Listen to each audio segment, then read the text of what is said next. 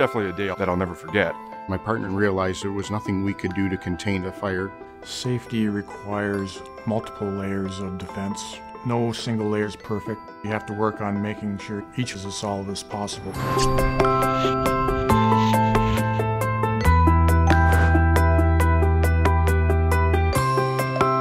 was a pretty typical day. My partner and I were given the task of going out and re-welding in a permanent handrail near a control valve. We got the necessary permits, went with the operator, visually watched him test the area for the LEL levels.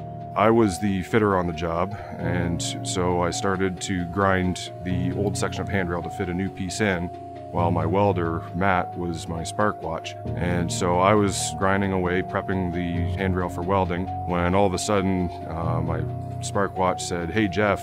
I noticed a shimmering effect in the sky. I could have swore I saw a small flicker of orange. That's when I notified Jeff, my partner. And so I immediately stopped and I looked where he was pointing. At the flange, you could just see sort of a shimmering effect. So it looked very much like on a hot summer day, the shimmering that you see off the asphalt off in the distance. We got a little closer and we believed it was actually burning. Whoa, okay, this is a fire. We got to get out of here. Matt and I evacuated the area. I went to the control room to let operations know there was a fire at our job site. We don't want a fire in a plant like this. You're not exactly sure of the gases in the area. They could be present at any given time. With hydrogen, the flame is almost invisible during daylight, and hydrogen is a very difficult gas to detect with a gas detector. It wasn't until after that I realized how serious it was. We repaired the grating.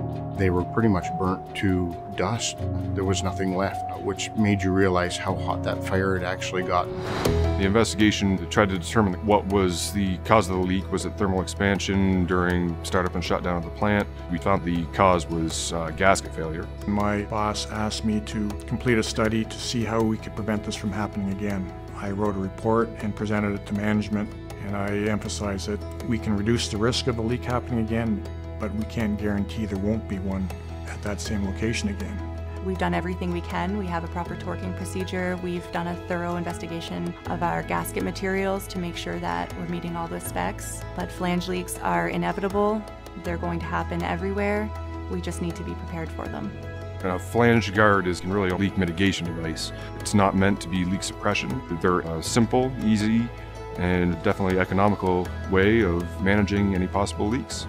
We could have some outside contractor make these, but doing it in-house, we know that it's done properly. One of the main features of our flange guards is the vent. Every flange guard we fabricate has a vent off the top of it, and it's going to redirect any leaks from the flange away from personnel, equipment, so that if it were to catch fire, if there was an ignition source, it's away from anyone.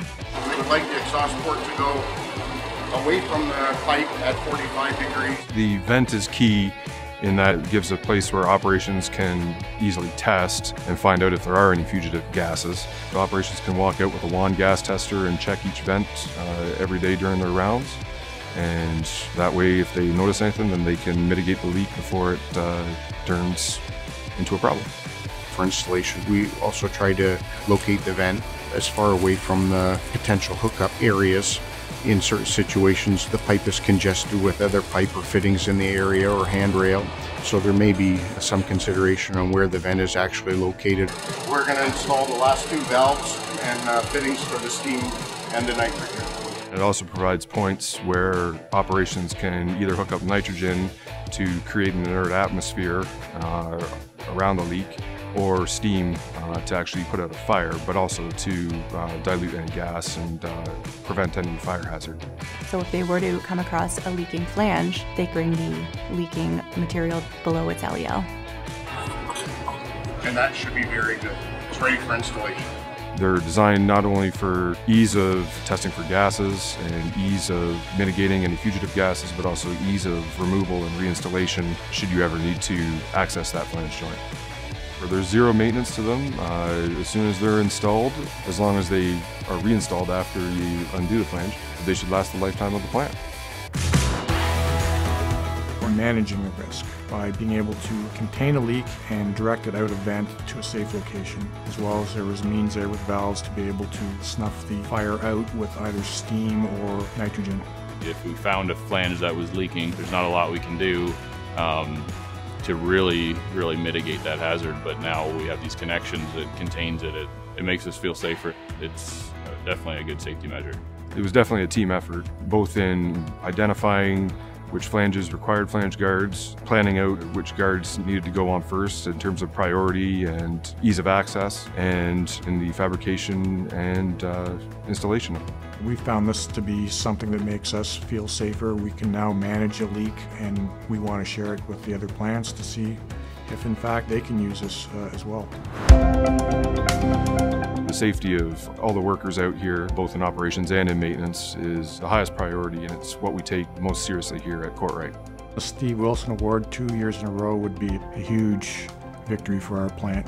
But the thing that I'm most proud of is this solution didn't come from engineering, it didn't come from outside the plant, it came from our grassroots employees that understand our process and know best some of the solutions that will work.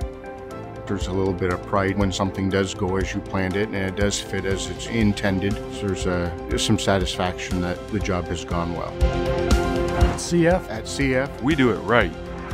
At CF Courtright, we do it right.